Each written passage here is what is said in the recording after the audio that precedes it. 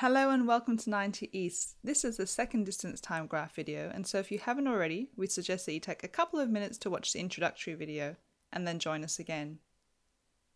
The main take-home message from our last video was that the slope of a distance time graph is the same as the average speed, and the steeper the slope, the faster the average speed. So this means that from a glance we can tell immediately that the average speed of the journey represented by the purple line is faster than any of the other journeys represented here.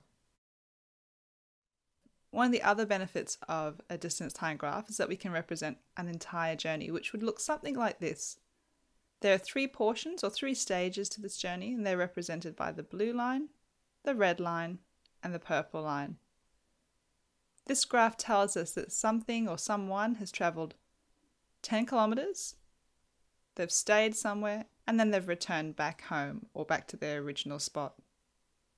We can also tell from this graph immediately that their initial travelling was a lot slower than the return journey. So for instance, maybe they've run somewhere, they've stayed to visit a friend, and then they've travelled back by catching a lift in a car. To consolidate our understanding, let's just do a couple of calculations to work out what speed they travelled to their friend's house and what speed they returned back. So to calculate the speed for the first journey, we need to look at the distance that was travelled, so the change in the y-axis, which is 10 kilometres, and the change in time, which is 1 hour. So 10 kilometres divided by an hour is 10 kilometres an hour.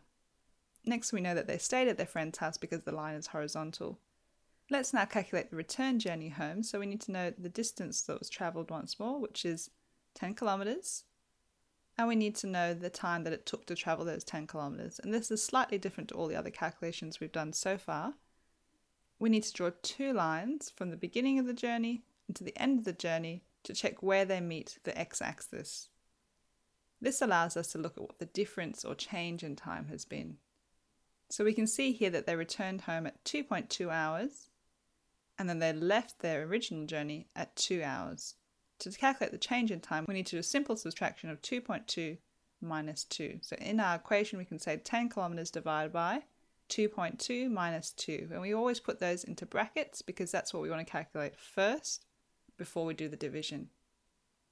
So we can say that that would be 10 kilometres divided by 0.2 of an hour, because 2.2 minus 2 is 0.2, and that division leaves us with the average speed of 50 kilometres per hour. Now it's always useful when doing any calculation to look at the numbers just to make sure they make sense. So here we've calculated that the average speed of the return journey is a lot faster than the speed of the original journey. And looking at the gradients, we can confirm that that was definitely the case.